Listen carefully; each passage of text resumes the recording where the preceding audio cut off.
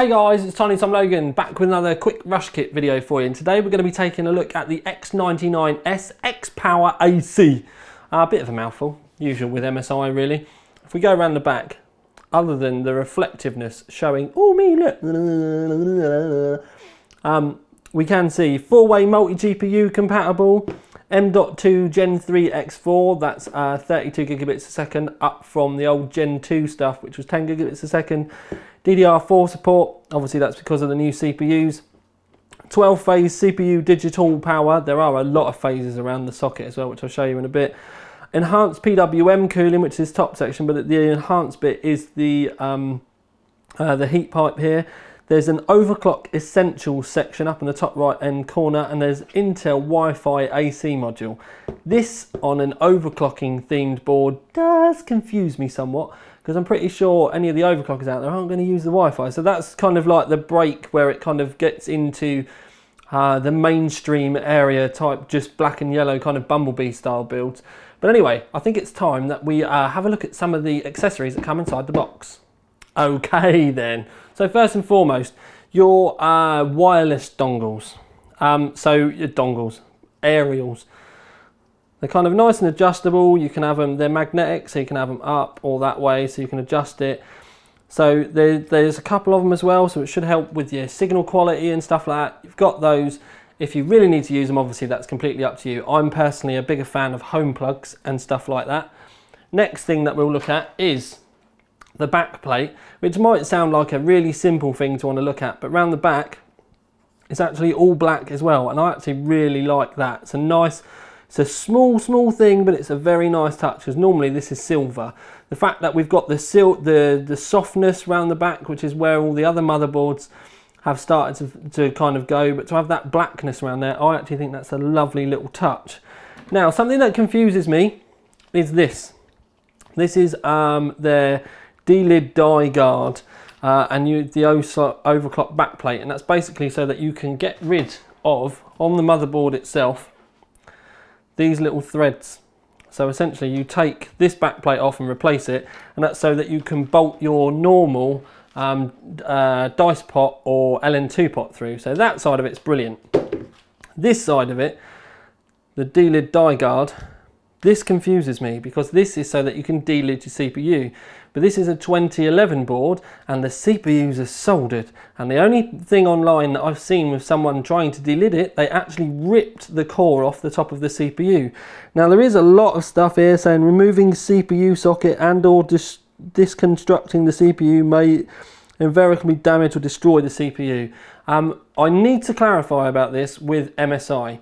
I'm putting it in the video. I have tried to call them quite a few times today, but this worries me, because if the CPUs are soldered, I don't think this should be in the box at all, because I don't think even experienced users are going to be wanting to remove the tops of the CPUs.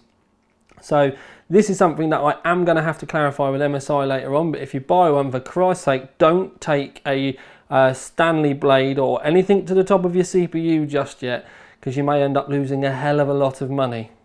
The other thing that they have included in the box, obviously not with the fan, is the OC fan stand. And essentially it's kind of an extender for your motherboard bolts. So rather than, this is your motherboard standoff, which you'd normally screw the motherboard through, this acts like the screw, and it would screw in, without me dropping it, like a total pro, would screw in like this. But what I'm going to do, I just wanted to show you it around and about like this, and then what I'm going to do is actually show you it on the motherboard itself.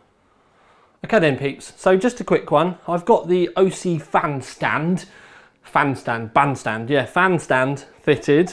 just to give you a rough idea of how it works. Obviously you don't necessarily have to have it plonked just there, you can put it on any of the mounts along the top, but you can see it's actually brilliant in its simplicity, is the easy way. You've got extenders that go down, and it's shaking because I've got the motherboard stands here, but I didn't want to pinch it into the motherboard itself too much. So it screws into your motherboard stand rather than your motherboard screws, which obviously holds the motherboard down.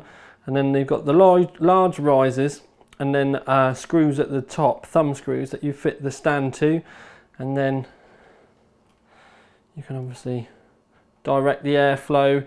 You can have it blowing at a dice pot if you wanted, or an LN2 pot. You could have it just blowing over the top of your CPU or memory or something. You know, there's a few different options there really. There's a fair bit of adjustment in it as well, so it doesn't necessarily have to fit on just these ones, although that is pretty much its limit. So you could have it on the lower ones if you wanted blowing air directly at your graphics cards or something. But like I said, it's brilliant in its simplicity. Very simple little thing, essentially just a stand for a fan, rather than balancing it on top of stuff. Could actually help you direct the airflow slightly better. I would go, if you were running a super high speed fan, do the bolts up tighter than I have here, because like I said, I'm just trying to demonstrate it to you, and it's not all pinched into a case or anything. But anyway, so yeah, there's that side of it, and I actually quite like that.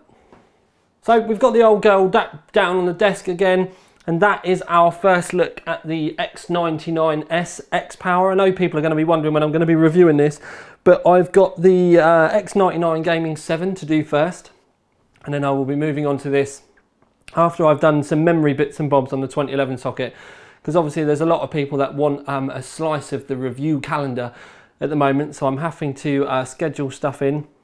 So we're going to do the, like I said, the Gaming 7 first, and we will come back to this one later on, which is why I've given it a rush kit outing, but also so that you guys get to see what's upcoming. But anyway, this, for now at least, this is Tiny Tom Logan, another rush kit video for you, out.